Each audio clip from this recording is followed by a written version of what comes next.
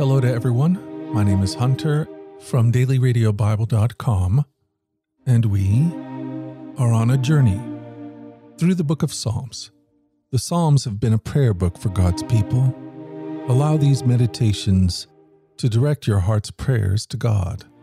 Today, we are in Psalm 37, verses 1 through 11, from the New Living Translation. Meditations of the Heart. Psalm 37, verses 12 through 29. The wicked plot against the godly. They snarl at them in defiance, but the Lord just laughs, for he sees their day of judgment coming. The wicked draw their swords and string their bows to kill the poor and the oppressed, to slaughter those who do right.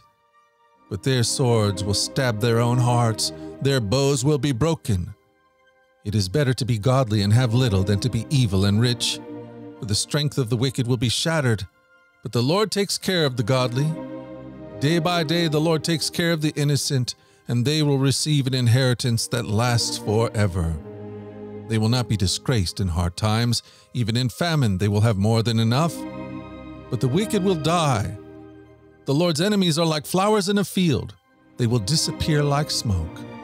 The wicked borrow and never repay, but the godly are generous givers. Those the Lord blesses will possess the land, but those he curses will die. The Lord directs the steps of the godly. He delights in every detail of their lives. Though they stumble, they will never fall, for the Lord holds them by the hand.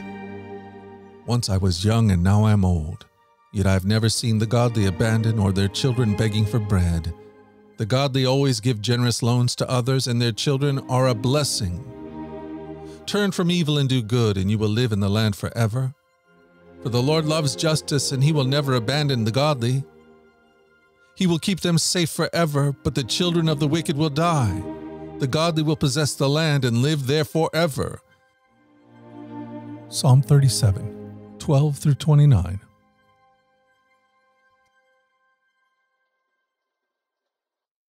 Join us at our flagship podcast, The Daily Radio Bible, where we read through the entire Bible over the course of a year.